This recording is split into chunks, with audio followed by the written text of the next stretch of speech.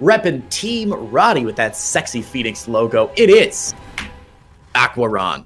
Yeah, man. Another weird Britishism. I find that the European casters tend to pronounce his name as Aqueron, whereas the Americans want to say Aqueron, which both are correct. I spoke to him about this in depth.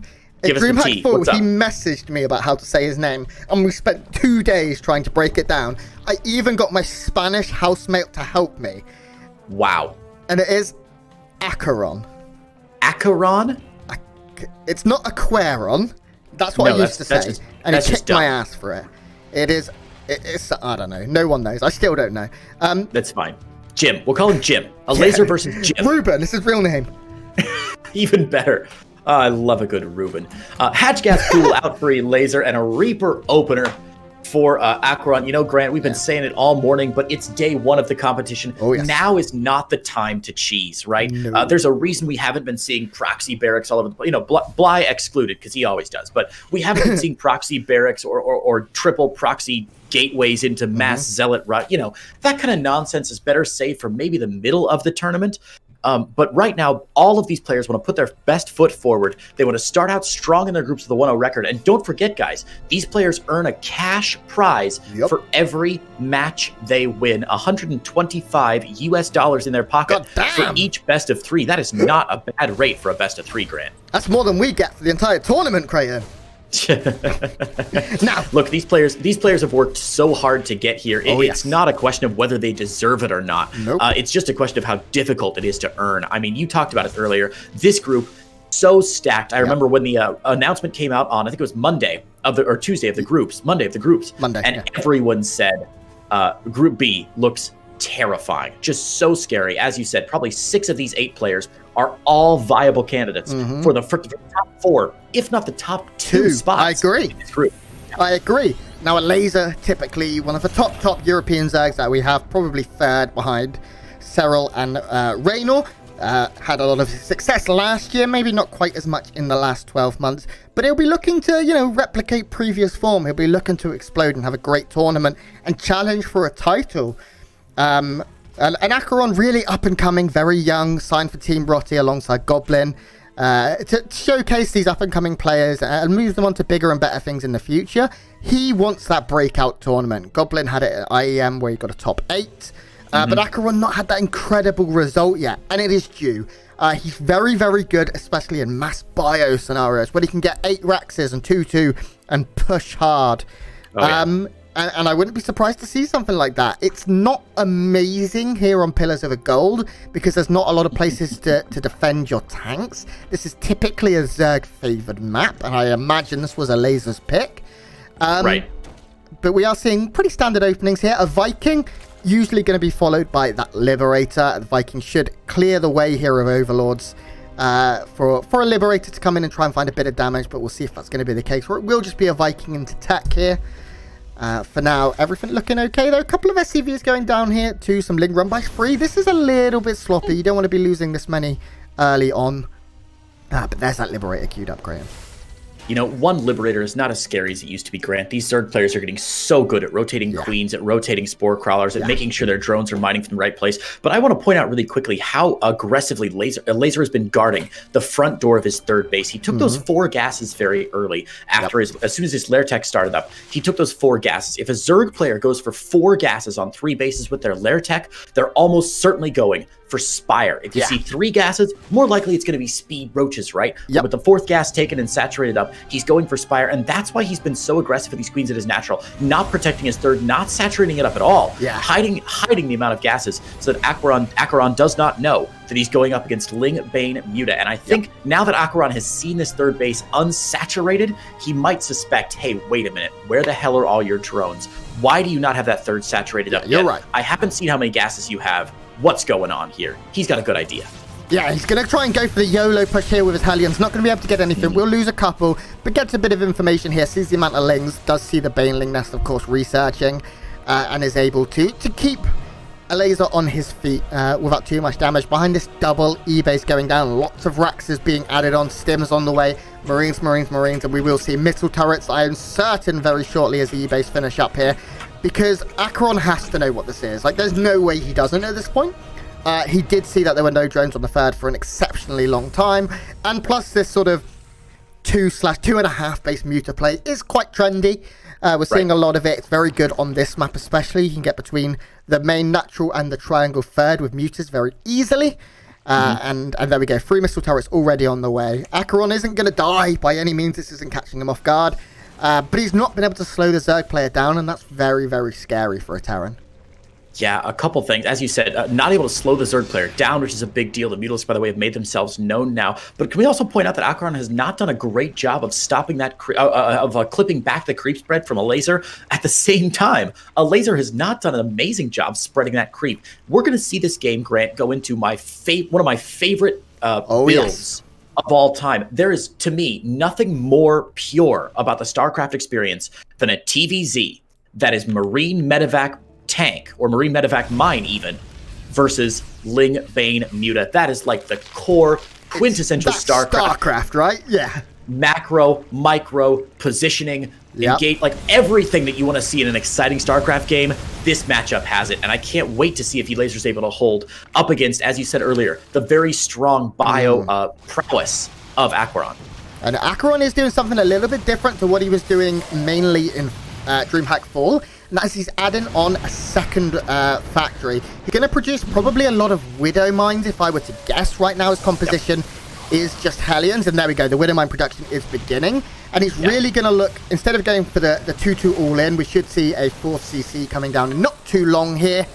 And the power up into Marine Medevac Mines, which I love as well. I think Mines offer so much potential for fun. This was a very nice push. The Hellions have lost a lot of value as the game has gone on. Getting 9 drones, it could have been better, of course, but it did slow down Elazer a little bit. And now Aqueron pretty even on work accounts. If we take a look at the income right now, he is mining more, of course, because mules are sick. And his bio army getting very strong. Burrow. Oh, we're getting everything we want, Creighton Olsen. It's amazing. You love to see it. Some burrowed banelings. Elazer, a player who never shies away from burrowed banelings. Rarely do you get a chance to get them shown off, but they work so well. Look, Grant, you said earlier, we're going to see Aqueron into Mutalisk, Mine. No, let's try. That's all over again. Aqueron's not going to get Mutalisks. He's going to be Marine, Medevac, Mine, and that is not only a great way to start the mid to late game, but also gives you a very smooth transition into a strong late game. Yes. You guessed it. Thor push as well. Getting the Thors on the map going to be essential, but when you have mines down, the Terran player isn't forced to like rush into Thors, right, and try and get one out before they can really support it with Marines, and then they're like, why can't I hold all these banelings, and the banelings destroy the Thors or whatever. Aqueron is going to have a smooth transition now from the mines into Thors later in the game. Banelings trying to roll in here. They do manage to get in and kill a few workers and soften up a lot more. If the upgrade was finished, that would have been a very, very scary run by there. They would have killed a fair few more. You can see constantly, if you look at the mini-map, there are splodges of blue at the north side and at the south side getting ready for run-bys, be it mutas, be it banelings or lings. Very, very nice here. But Aqueron's handling it well. He's getting drilling claws as well. His 2-2 getting close to completion. 4's already on the way. Now, Elazer will be looking to transition, most likely eventually towards Ultralisks. That's very, very difficult here. And there we go, the infestation pit going down as I speak, for the Terran player to deal with, because all of his racks are reacted. He doesn't have Marauders on the field. He doesn't have ghosts. He doesn't have tanks or anything like that. This is a very, very aggressive push here with the mutas, and Aqueron's slow to react. Widow Mines, though. Okay, doesn't manage to get anything massive here. This is very good. Actually, Elazer starting to find a little bit of scary damage, I'd say. He's just killed 20 workers. He's just halved the worker count of his opponent. And it looks like Aqueron knows he's taken too much damage and is going to be looking for some of his own. Yeah, Aqueron's got to push here. Caught just out of position here. The Marine's not in the right spot. Trying to defend the 3rd and 4th base. Baneling's getting some more shots as well. Aqueron's only hope now is to push, and push hard. He's waiting too long, though, mowing down some queens. But look at this flood of Lings and Banes. Doesn't even need to get a full flank on these armies. He's got so many, he can just surround them like a pastry surrounding some cream cheese. Just gorgeous. from Elazer there. Aqueron's going to try and drop in the main, and look, it's all very cute. It's a nice play, but the income out of control for Elazer right now, who's already maxed out, starting to bank those minerals. He can throw away one army and build a second one right behind this. Aqueron with the second flank on the east side, but it's going to take way more than Aqueron's able to pump out here. The game not over yet, Grant, but the fat lady is certainly warming up in the green room right now. I'm not a fat lady. No, it's a figure of speech, I Grant. know. And as I said earlier, the hive already on the way. Elazer has built himself time, he's bought himself time even, to be able to transition towards Ultralisks or Broodlords, although I'd be very surprised at that. But he can get cracklings, he can get everything he needs to close this game out. Aqueron is down 80 supply crate and Elson, and Elazer showing that incredible form that he's known for as one of those top 3 Zerg players in Europe, one of the top in the world. It's going to be very difficult. Some magic 4-shots, some magic Widow Mines. We've seen it before and we'll see it again. It can be done, it can happen. But Aqueron needs a little bit of a miracle right now. He needs you to put your arms in the air and channel the Spirit Bomb. Because things are looking a little rough. This is a good start. Yeah, this is a pretty good start, but honestly, 5 kills not enough. He's going to try and make it into another drone line. Look, he could get 20 kills here, and Elazer would still be 20 drones ahead. Elazer's that misses a shot onto the Overlords. 14 kills, but the Lings and Banes going in. Now we're going to see the Banes going on to the Marines here. Decent splitting from Aqueron, but there's just too much work in Elazer's army. Yeah, there's one medevac here. The Thor's going to get surrounded, try and save them. It's just not enough. And again, even though he lost a lot of drones there, look at Elazer. 14 more Mutalisks in production, 32 more Lings. He's finished the hive. He doesn't have cracklings yet. It actually hasn't even started that adrenal glands upgrade yet. But I honestly don't think we're going to see Elazer transition this game. I think 3 or 4 minutes ago, we could have been thinking about Ultralisks. That might have been reasonable. But since Aqueron has been hamstrung so significantly, he's going to be trying to rebuild that bio army. I think we're going to see Elazer staying on Ling Bane Muta for the rest of this game. I mean, and I really doubt we'll see anything else. What was that? It's working. So if it works, why take a risk? And now we see adrenal glands and free coming in. And unfortunately for Aqueron, he's done what so many Terran players do. He's only started 1+3 upgrade. He's probably, he may have them queued up, I'm not certain, on the same eBay.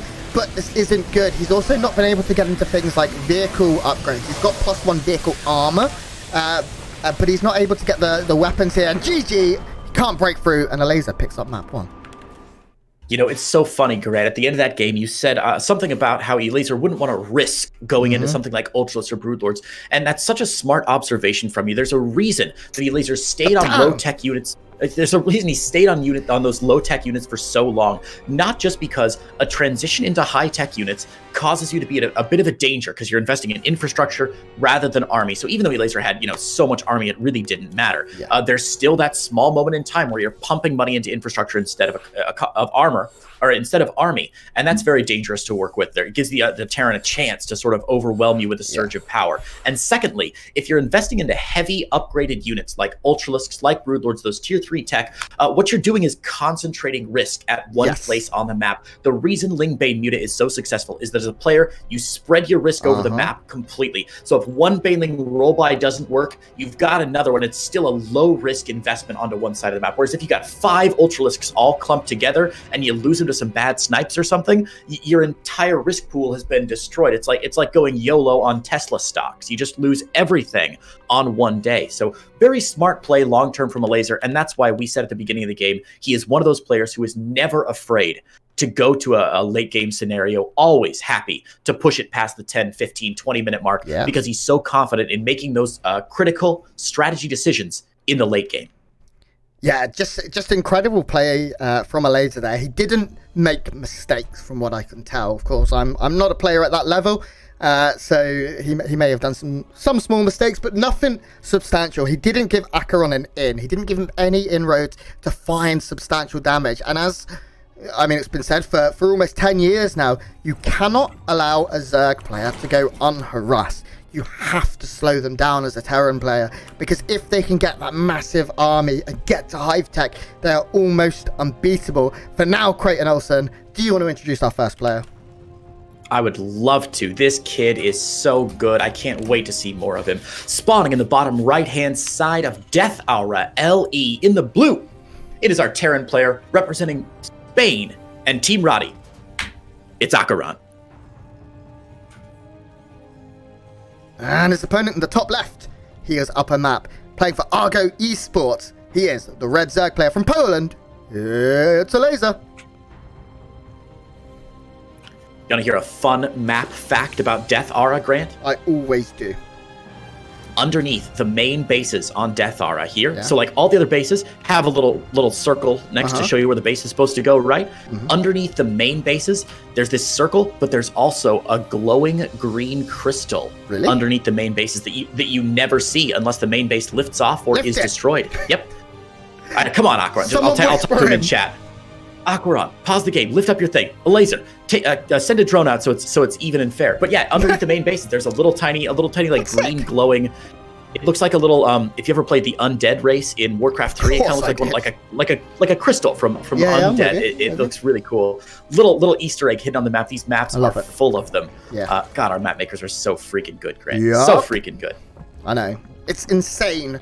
You think back and you think Steps of War, Metalopolis, how far we've come. For now, like, this game is opening up standard. We do have a Reaper expand. We do have a hatch gas pool by the looks of things here from Elazer. There is no shenanigans. I don't think either of these players are shenanigan-y. I wouldn't be surprised to see Aqueron go back to what he does. And he's done it on this map as well, which is that 8 racks all in off of 3 CCs. No 4 CC. You get 2-2. You get 2 to 3 siege tanks. And you just go and you hope. Yeah. You just ram your big thick army up the middle of. Oh my god! I didn't know where you were going with that then.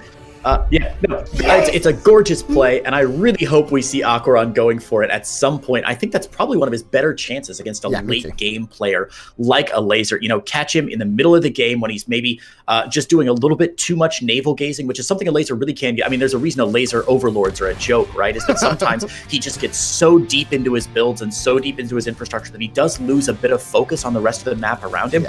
Again, it's very rare to see him do that, and especially against a player like Aqueron, who I know he has played millions of times. But that's probably one of Aqueron's best bets here, and I wouldn't be surprised to see him going for something like that, a mid-game focused push where he really abuses that power that all Terrans have, which is that Terrans, more than any other race in the game, have these surges of power. They have little waves of power where they're strong for a little while and then they're weak for a little while, and they're strong for a little while and they're weak for a little while. And Aqueron is a player who, as you said, is very good at fighting those peaks and avoiding the troughs. Very much like Euthermal. Euthermal, I would say, is a slightly more complete Aqueron, being a more experienced player. He can throw in a little bit more aggression. He will throw out a proxy Rex. He bloody loves a Reaper. But he's very, very good at finding just moments in the game, just 30-second windows where he can do so much damage. And guys, while you're all here, thank you so much for joining us here. This is day 1 of 2 weeks of B-Stream action. We'll be here 5 days this week, 6 next. So please make sure you tune in, tell your friends, tell everyone, tweet out, because you're going to see a lot of us in the next few weeks. And I couldn't be more excited. Couldn't ask for a better co-caster here on the beach. It's a lot of fun, man. Oh man, a couple links going to sneak in here for Elazer, not into the main base, but they probably will see, they'll see the factory going, and they only see 4 Hellions out, and that's usually indicative. When a Zerg player sees only 4 Hellions on the map, they know, like, hey, wait a minute, something's going on here. I believe Elazer has seen the starport, and he might have some suspicion that this drop is coming. Double Widowmine into the medevac, followed up by a Liberator. You know, I'm not the biggest fan of a single Liberator harass. I said it last game. I just don't think Zerg players are intimidated as single Liberators anymore. By single Liberators anymore. But now this is interesting for me, from Aqueron rather. Is he gonna, oh my god, is he gonna go into the main base with Hellions and then re-drop into the natural? What is he up to here? No armory yet, so no Hellbats. This is really interesting from Aqueron to trade away from this Widowmine drop into a 4 Hellion drop. Spotted immediately though by Elazer. Yeah, well, Elazer is expecting Widowmines to be in that dropship, and that isn't what it is. It is the It is the race cars here, the Hellions. He isn't going to be able to find an inroads though. This is very nice defense here from Elazer. Hot Wheels cars not going to be able to find any damage today. Behind this, 30cc stim on the way. A few more Hellions to keep map control and make sure no big lings pressure can come and end the game. And we're seeing, I mean, this is EU TVZ to a T. Elazer's going up to 10 queens though. Is this Snoot I'm watching? I know, right? This is insane. So many queens, but hey, it's a really smart play, right? Yeah. He's got a bunch of them at the third base here, defending against the drop. The Lings have actually moved away from the main, so he may have thought he pushed away this Widowmine drop, but in fact, the Widowmine drop is coming in, and now Elazer should have expected a very late pull from Elazer. If that Widowmine drop had gone down a little bit sooner, he actually might have gotten some real damage done, but that's going to be picked off really quickly.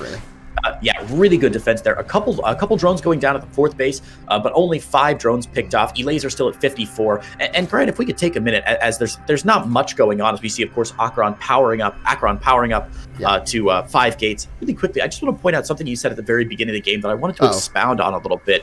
One of the reasons that StarCraft is so damn good is that those of us who watch StarCraft every single day and talk about it professionally, we know, we're like, wow, okay, so this Widowmine drop is a little bit more in the meta right now, and that's exciting, and but there's also this huge thread over 10 years, 20 years of play, if you count Brood War, where the StarCraft design team has done an amazing job of maintaining the overarching, the big story of the game, while keeping all the meta and the little stories changing as well. And that's something that's really difficult for a game to do.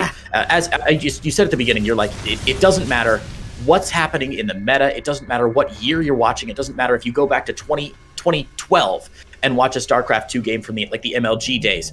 If you don't harass a Zerg early in the game, you're going to have a bad time as a Terran player. That has always been true. It will always be true. It's baked into the DNA of our esport, and that's one reason StarCraft is so long-lived that I don't think a lot of people don't think about, is that the little stories are still here and changing every week, but the big stories stay the same. Nice volley there. I completely agree with you, Creighton, and that's why certain legendary players have that status. Players like MVP, who would constantly, he wouldn't need to do the damage very early because he could get into the mid game and just drop with like 11 drop ships at a time, and you'd just be like, what's going on? Maru, who can be that very aggressive player. This was a good defense, although the tanks may be doing a little bit more damage than they need to. That's a lot of friendly fire.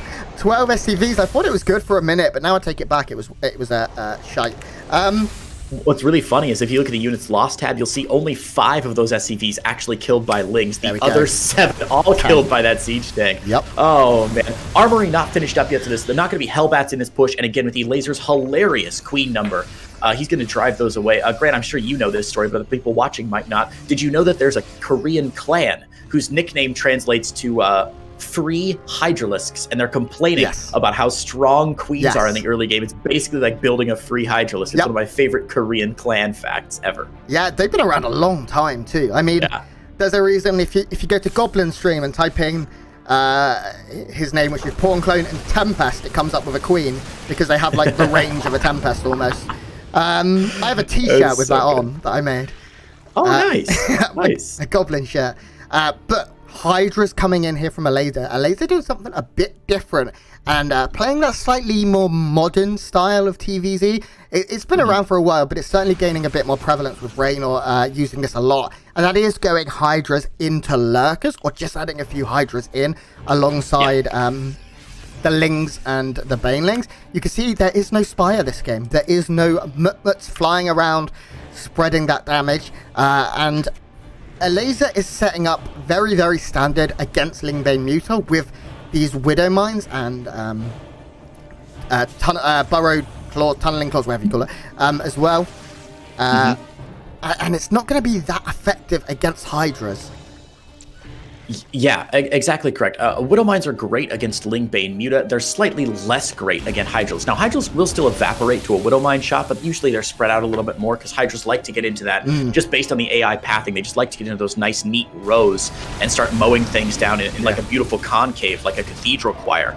And the reason, of course, that Elazer has gone for Hydras is you can't stay just on Lingbane up against the medevac play of a Terran player. Technically, of course, if you have perfect micro and you're up against just Lingbane with medevacs and marines, you could technically micro all day perfectly efficiently if you were a machine, because of course there's no air damage. The medevacs can like constantly micro back a little bit. Also, can we point out just how great these burrowed Lings are from Elazer everywhere? God, if those were burrowed Banelings, that would be just devastating. Anyway, so you got to transition to Hydras or Mutas once the medevacs are on the map so that the Terran player isn't allowed to trade with impunity. These Banelings, unfortunately, going to get spotted here. I think they're all going to get canceled, but Elazer's got to run by going back into the natural. Going to get on top of his tank, maybe? We'll see what he attacks here. But there's a big push from Aqueron up the north side. Yeah, and Aqueron has a good few tanks. He needs to get them into into angles where they can't be flanked. You can see already Aqueron is moving down to the south, looking for that 360 surround, and if the tanks get surrounded, they just aren't that effective if they have to split their fire. And here we go, Aqueron moving in from multiple angles right now. The tank will go down so quickly, and Bio forced to pick up and take off, and just an easy cleanup here for Elazer. Man, I don't want to be too over positive about Elazer's play. He's getting dropped in the main as well, and there's a little bit of damage. But just like it's not just like his beautiful surrounds, good map awareness and everything. He will lose that 12 o'clock base, I think. We'll be able to defend at the main. But the 12 o'clock base going to get focus fired down here? Oh, maybe not. Wow. Anyway, little micro tricks that he's doing are just phenomenal. I don't know if you saw, he sent 2 Lings out in front because he knew there were Widow Mines protecting those tanks behind. Both Widow Mine shots go off onto the Lings, which are also right next to Marines, drags those Widow Mine shots. It's those little things that make him just an A++ player, and now he's trapped these medevacs in the backside. He can't actually attack them, but he's got Vipers on the way, and they'll be able to give him some yoinks. And this CC is just going to have to float there because apparently this massive multi-ton building can't land on top of one little bug. But that's okay. That should be cleaned up by Aqueron shortly. Aqueron did get a 4 CC. He didn't go all in with the 8 racks. He did transition out of it, knowing that it came quite late. And now he is starting to add his tech options on, but already 10 lurkers on the field. The lurker upgrades coming in as well. Hive is done here for our Zerg. Adrenal glands, +3 armor, +3 weapons, +3 melee, has not started up, which is a good thing here for Aqueron, who is getting a free of his own. But Aqueron is in, it's going to be difficult. Now, he does have a good amount of bases, sitting at 1, 2, 3, 4, at 5, maybe-ish. Nice. Fancy. Thank you. But, I mean, lurk is very difficult to deal with right now. How many tanks are we looking at the moment? 8. Good tank number. Good tank number, and of course with no claws upgrade for those lurkers, they're not able to burrow down quite as quickly, needing the tanks to get a couple extra shots off on them. This is a beautiful concave of tanks from Aqueron. A bit of an ill-advised attack for our boy Elazer, who really went into a bit of a bloodbath there. I'm a little surprised to see him trading and really engaging with that. We did see a quadruple drop coming from Aqueron. I believe that got pulled back, though. He decided to move into the middle of the map instead. We'll catch a couple lurkers. Elazer might be able, though, to upset this planetary fortress with a couple lurkers. No detection here at the 4th base for Aqueron. He's going to lose this 4th base unless he responds to it quite quickly. He's got nothing to be able to respond to it, though. He's got his entire army out on the map right now in these medevacs, and the Lings are more than ready for it. Elazer really doing a nice job defending here while being aggressive on the north side. Planetary fortress goes down. A pocket of units ready for the SCVs to transfer. He knew that they would have to transfer eventually. 2 Hydras, 4 or 5 Lings with adrenal glands, with great upgrades, just able to completely pick them off. And now we can see Aqueron is starting to lose a fair few workers. Another base could go down here. He really can't afford to be losing this much. He needs to try and find some damage of his own. But he's just getting cleaned up everywhere. Supply's still pretty even. Worker count for Aqueron is still good at 71. His free is getting closer and closer to completing. His tank count still healthy at 5, soon to be 6, although I would like to see it maybe a little bit higher. But look at all these CCs just in the air, just chilling. The Hydra's trading pretty efficiently against a lot of Marauders here. There's not many Marines and there's no tanks. Finally, the tanks come to reinforce, but there's just not that much on the ground. And it looks like Elazer is pushing Aqueron back. It looks like Elazer is pushing in, possibly for the kill here. Maybe Aqueron can push him back for now, but it's starting to look very dicey for the Spaniard. Yeah, a couple really nice trades there for Aqueron. They're trading fairly evenly. In fact, if you pull up the resources lost tab, you'll see it's almost identical for these players, just about 1,000 resources off in favor of Elazer. But then compare that to the income graph. If you shift I there, Grant, you'll see the income graph just wildly in favor of Elazer this game completely. And if you let the Zerg player get that far ahead in the income graph, you just simply cannot allow them to trade evenly with you. It's never going to happen. And Elazer way ahead now. 2K, 1K in the bank. Again, he can throw away all these lurkers, rebuild a whole nother army, and Aqueron really struggling. Can't even get this command center down at the 7 o'clock base because there's a Ling there just smiling up all cute at it and saying, please don't crush me. I'm too adorable. Elazer at this point has so much of the map as well. You look at the sea of red that takes up almost half of the map, if not half of the map. We do have Aqueron. He does get a kill on the north side. That's a nice start. And Aqueron's supply is still supply. But there is a big push now coming in at that central base. Vipers coming in, dropping those puddles of goo, stopping the vision here of these tanks. A couple more lurkers do go down here. It does look like maybe once again Aqueron can hold, maybe, but he can't lose his CC. It's so low. Okay, he's gonna repair. Again, as we said earlier, though, even though Elazer doesn't break this base and he doesn't really trade that efficiently, he still has a pretty decent trade there, Grant, and he can afford to have a decent trade. Count his bases: 1, 2, 3, 4, 5, 6, 7, and count the bases of Aqueron, rather. 4. So 3 bases ahead for Elazer, 89 workers to 67. He still has a decent bank. He's just spent his whole bank to rebuild his army, but that's going to come back. And whoa, look at this transition from Elazer. Double Spire coming down. He knows he's in a position of power right now and can have a little fun.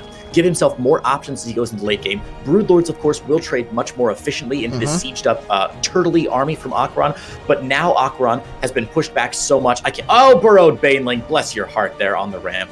Grant, are you following my camera or am I following yours this game? I'm sorry. I'm following Glide for some reason. Oh, that's weird. Close enough. Anyway, very cute stuff here from Aqueron, but it's just not quite enough. Elazer has kept him back on his side of the map for so long. Elazer has complete control of the map right now. Going to unseat the 7 o'clock base yet again. This Lurker Hydra play just so good. And once the Broodlords start coming out, once the Greater Spire finishes up, I don't think Aqueron has really any chance. And he's go on. Just to add to that, yeah, sure, the Liberators are nice and will offer a little bit, but there is Vipers, there is Hydras able to get those yoinkity doodles and pick the Liberators off quickly. A couple of Vipers will go down. There's actually not enough Hydras here to support the Liberators. One more now coming in. We'll be able to pick these off alongside a Queen, but Aqueron just has nothing left. We could see an Ultralisk Cavern go down. We could see an